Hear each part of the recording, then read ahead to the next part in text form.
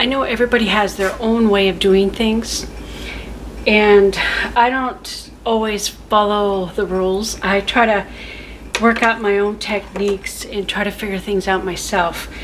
I was told that right-handed people will coil their baskets going the opposite direction that I'm going counterclockwise, because I'm feeding my needles this way.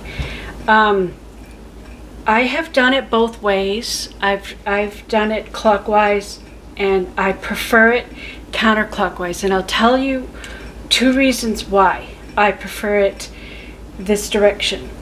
One is the tie stitch. The tie stitch, these stitches are straight on the top, but on the back they have this diagonal, these diagonal lines.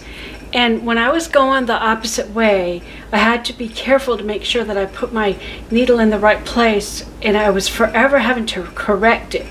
I don't seem to have that problem at all when I am doing that diagonal stitch when I'm going counterclockwise. Also, one of the reasons I was told, whoops, this thread got loose. One of the reasons I was told that going this way is so you don't get your thread tangled up in this. I don't have a problem with that, because I actually, let me put something here for contrast, because I actually have a technique that works, and I never worry about it. I'm right-handed. This is the hand that does all the work. I hold it with my left hand, and see, when I bring my needle, when I bring my thread around, I bring it under the basket, and so I'm doing all my work on this side. So if I were feeding my needles from this side, my needles would be in the way. This way, the needles that are sticking out are not in my way.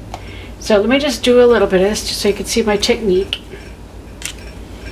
You see, my thread doesn't come anywhere near the loose needles.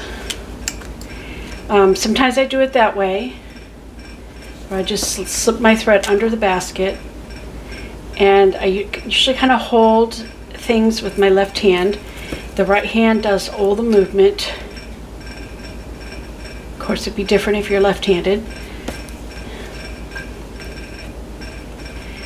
Okay, and another way that I do it, sometimes I do it like this. I will put my thread on, and then I just kind of rotate the basket around so I can see my thread, and I just turn the basket around.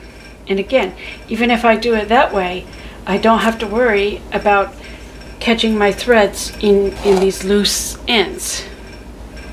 So anyways, that's just, it's all about technique, and everybody kind of learns their own way of doing things, and you have to just experiment and try and figure out what works best for you. I mean, we all have our different ways of doing things. So that's one way, and here's the other way. But this works fine. I'm very happy with it, and I think this is going to be my preferred method. Well, I might as well show you how to put a bead on, since that's what I'm about to do. I think I'll zoom in a little bit. Hold on. Okay, it's time to put on a bead. So we slip it on our needle.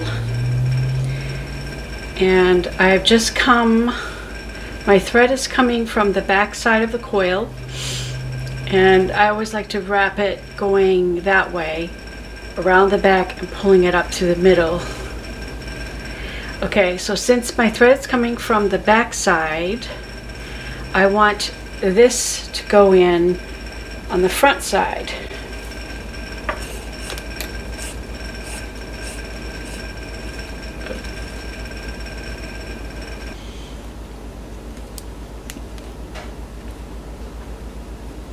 Okay, so my thread came out the back.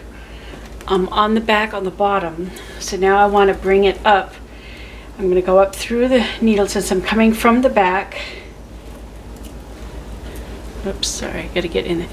My thread is coming from the back, so I go up through the bead, and I want my needle to come to the front. Just think think figure 8. Since I came from the back, I want to come up to the front.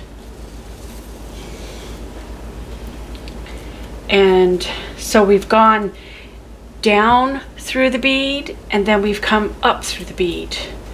Now I'm going to wrap it around, and I like to, since I'm doing a wrap, and I do the wrapped row at the same time that I do the bead row, I want to just make sort of a knot, not really, but it's kind of like a knot. So I just like to loop it around the top of the bead. It just helps to secure the wrapped row so they don't slide this way or that way.